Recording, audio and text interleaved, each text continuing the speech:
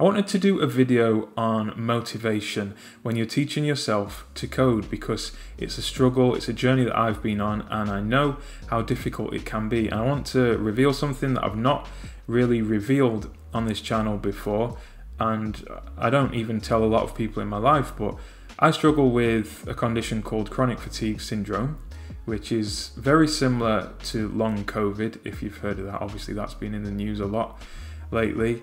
Now, I decided last year that I wanted to switch my career up and I wanted to become a developer, and a big reason in that is that I wanted to eventually work remotely, work from home or wherever I want to be, so that I have more flexibility and more control over my day because of the chronic fatigue. And you know, I'm getting there, so it's been a really good thing for me. But I know how difficult this journey can be, especially if you've got some kind of health condition that makes it even harder. Last year, I decided to finally start my journey, and I taught myself to code over 8 months, and then at the end of it, I landed a job. I'm working that job now. So here are some of my thoughts and kind of little hacks that I used to get through it, get to the end of it and get a job. Hopefully they'll help you too. So my first point is to clearly define your goal and to write it down. I've used this in so many areas of my life, not just learning to code. I know it works. It can get kind of mystical and spiritual in a way, but it just creates it as this thing that's outside of yourself, and it kind of draws you towards it. It's this target that you're aiming for. I think it's kind of vital when you're teaching yourself to code to define exactly what you want out of this whole journey. So for me, I said that I wanted to land a job, preferably within a year, because that's when my money, my savings were going to run out. I wanted a job as a developer in my local area. And so on those days when I came down here to my dining room table and I really didn't feel like coding, or I was struggling with my energy, or my mental energy, or my mood, that was there. It was a thing that wasn't moving, and the only thing that I could do is change what I was doing and move towards it. All you need to do is every day just do a little bit and keep consistent with it, and don't worry about the big picture, because it's like any worries of the big picture you've put into that goal. And with the consistency and just doing bit by bit, day by day, you will gradually move towards the goal, and eventually, hopefully, you'll get there. You know, I'm sure we've all heard those stories from Olympic athletes or business people who've done well. Jim Carrey, I think he famously used this technique. I just think it's really important. So if you're on this journey and you haven't already clearly defined your goal and exactly what you want out of this, then I think you need to do that. It's the most important thing you could do, maybe, and write it down. And I think that's really going to help you. Now, point number 2 is all about developing the right mindset and then the right habits. Basically, when you're on this journey and you're teaching yourself, the buck stops with you. There's no one else pushing you on until we get to point number 4 in this video. But mainly, it's all down to you. And so you have to develop the mindset that you're not going to take any excuses when it comes to this. And you're not going to have a day off just because you perhaps don't want to, or it's tough or whatever. Again, I'll speak about a point later on which is going to balance this out. I think what can help with this is to know that at the start it's always going to be the hardest. I read some research that said it takes 66 days for a habit to become natural for human beings. So I think the first couple of months are always going to be the worst. It's kind of painful, isn't it, when we're trying to kind of rewire our brain or shove this knowledge in there.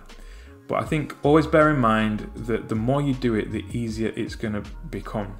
So I think once you get past that 2-month mark, it's almost like it's become this routine for you, and your body and your mind is expecting it. So for me, luckily I had savings, and so I could come down here every day, and coding and learning to code was the focus of my day. I know not everyone's that lucky to be in that kind of position. Maybe you've got to study on evenings or weekends, but you have to develop a routine that works for you and try and stick to it, because it's just going to take you much longer if you're just quite scatterbrained and haphazard with it. For me, it was generally 5 days a week, at least 4 hours, sometimes a lot more. And like I say, I just was consistent with it. Even on the days I wasn't feeling great, I tried to get a bit done to just keep me moving forward, even if it was just a small step that day. Just keep moving forward towards my goal, which I defined in step 1. Now, my third point is to keep things as fun as possible. It can be really dry learning to code, but I don't think it has to be. The great thing about teaching yourself to code is that you are in control of the curriculum. You've got no teacher telling you what you have to learn, like being back in school. This is your journey and you get to choose exactly what you want to learn. So I made sure to pick frameworks and languages that inspired me. And when I had the opportunity to put something fun into the projects I was working on, I did it. For example, the first real website that I put together, I made it about Star Wars. I made it about all the characters from Jabba's palace, and I learned a lot about web development and I learned a lot about Star Wars during that process, but it was fun. And when I made a JavaScript game, I decided to make it about guessing a dog breed from a photo. I don't even like dogs that much, but it was fun. You know, it was fun looking at all the funny photos of the dogs while doing it. So yeah, just remember that if you're struggling with it because you're feeling like it's all dry and boring, I don't think it has to be that way. And maybe you need to tweak a few things so that it does become fun for you, because there's research that shows when something's fun, we learn more, we learn faster. So yeah, try that. And point number 4, which I kind of mentioned a bit earlier, is to connect with others. I think this is quite important, and it's really the main reason why I started my TikTok and my YouTube channels, which have kind of become this now, which I'm really enjoying. But I was trying in some way to connect with people around the world who were on the same journey as me or much further ahead, because I knew they could help me and they could help push me along. On my channels, you know, people ended up watching the videos and following and commenting and messaging, and it was through those things that I actually made big steps forward on my journey. For example, someone on TikTok suggested that I put my CV up on a website called CV Library, and that was actually the website that led to me getting a job. I had a couple of people get in touch and say they'd like to mentor me, which was just great. And I took one guy up on the offer, and yeah, he kind of gently nudged me along and gave me tips and ideas. I ended up studying React and Next.js because that's what he recommended.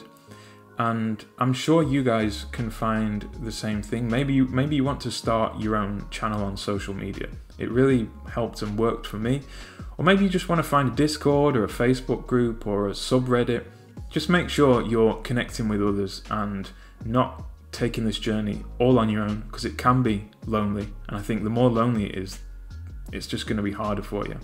And then of course, there are in real life meetups in your area, or in most areas, that you can go and meet people in person if that's what you want to do.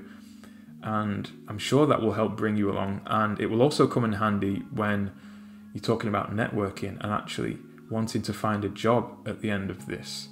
You should also consider, if you're not already, working on some kind of collaborative project with these other people. You know, there are so many people at the moment wanting to learn coding, programming, developing.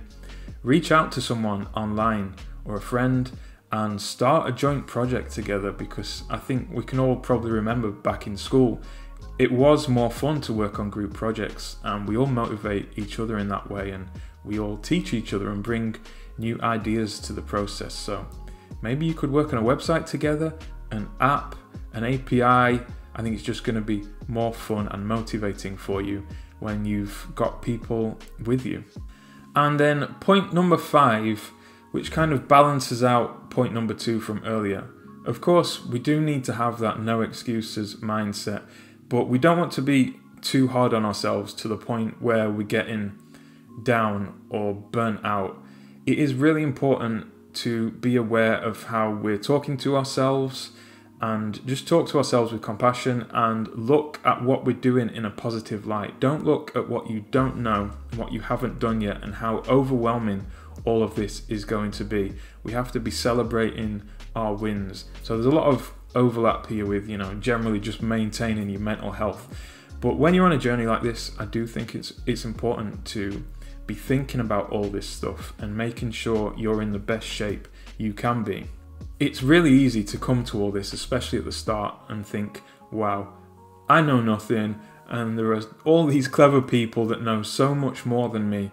But I don't think that's a very useful way to approach it. I've been there. Yeah, you start off as a noob, of course, but soon you're developing skills within weeks that employers will be glad to have in their company. It's such a great skill to have, and it's really great that you want to be on this journey. Don't get intimidated by the whole industry and all this stuff that you don't know, because to be honest, everyone within it wants you to learn, and they want to bring you on, and they want to help you. I've found everyone has just been so positive. People online that helped me, and then the company that I've been employed at, they just want to help me and help me grow and support me as a person. And it's the most fulfilling, the best job I've ever had. I'm so glad I made the switch, and I just hope that if you're on this journey, maybe you're feeling a bit discouraged, think about these 5 points which I've spoken about, and yeah, I think you can perhaps turn it around.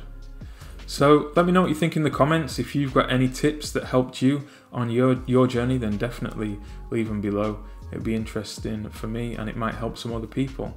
So thanks for watching the video. If you got any value out of it or enjoyed it, I'd really appreciate the thumbs up and a subscribe, because I'm planning to do much more videos on all these kinds of subjects.